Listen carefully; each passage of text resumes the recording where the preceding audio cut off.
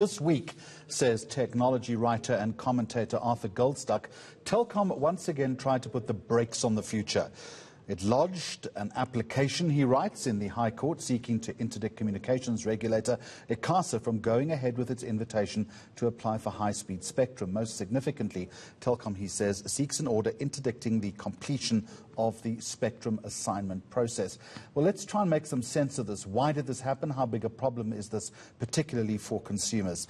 Arthur Goldstuck, good afternoon to you and welcome. So what exactly has Telkom done? And perhaps more importantly, what's behind its thinking, if you can answer that question? Good afternoon, Jeremy.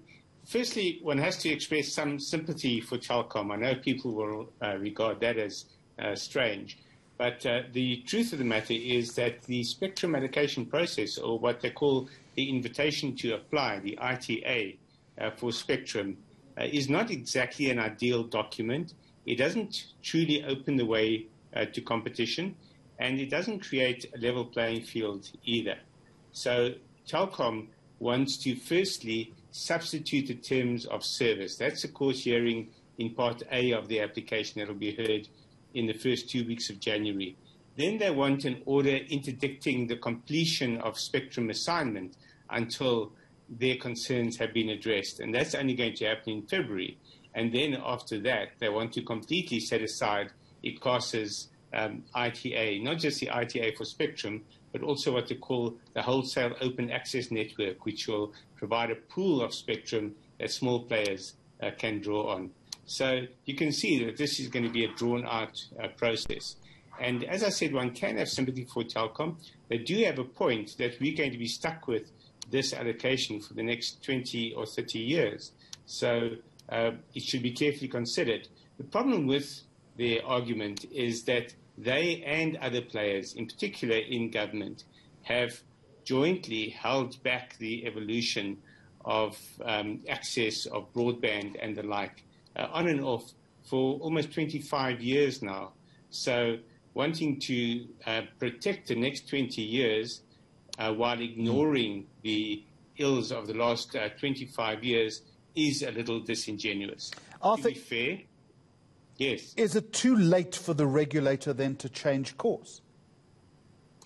It's never too late in terms of the process and the procedure, because the regulator first issued an ITA in 2016 for this spectrum and was taken to court by the Minister of Communications at the time. And that put a halt on it. They then withdrew it a year later, and we've waited 4 years since that ITA. So, of course, they could again withdraw it, and we could wait another 4 years. And that's what keeps happening in this environment. Telkom also says it's critical that it gains access to lower frequency spectrum, 700 megahertz and 800 megahertz. Why is that important to Telkom? That's a key area for rolling out 5G services in what they call the low frequency bands. And that's really the most cost-effective spectrum range, you could say, in which to roll out 5G. So it makes sense for anyone who's trying to play catch-up to really draw on that spectrum. The problem with the existing spectrum in those bands, 700 to 800 megahertz, is firstly it's occupied by analog TV. We're supposed to have had digital migration in 2011, which should have freed up that spectrum then already. There's another example where we're 9 years behind because of the regulatory sloth, firstly of the Icasa, and then of the Ministry of Communications, unable to actually make urgent decisions or move decisively in this area at all. And then the other aspect is that spectrum, or that part of the 700 to 800 megahertz spectrum that is available, based on research we conducted in the last few months amongst all the operators, is what they call dirty spectrum. In other words, it's not really appropriate to use. There's too much interference, and therefore it's not ideal for 5G. So at the moment, licensing 700 to 800 megahertz spectrum is almost futile, and it has to wait on so many other things to happen. At what point is the consumer starting to be disadvantaged if that's not happening already? You could argue that the consumer has been disadvantaged in terms of high-speed spectrum for the past 15 years.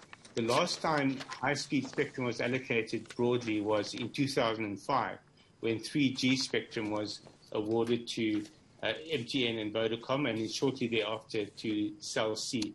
Since then, we haven't had any real allocation of high-speed broadband, and that is a primary factor behind the continued high cost of broadband in South Africa. We keep asking, why is our data so expensive compared to other countries in Africa, never mind the rest of the world? And that's the reason. For 15 years, government and the regulator has been sitting on this valuable resource that could have made life easier for all its citizens.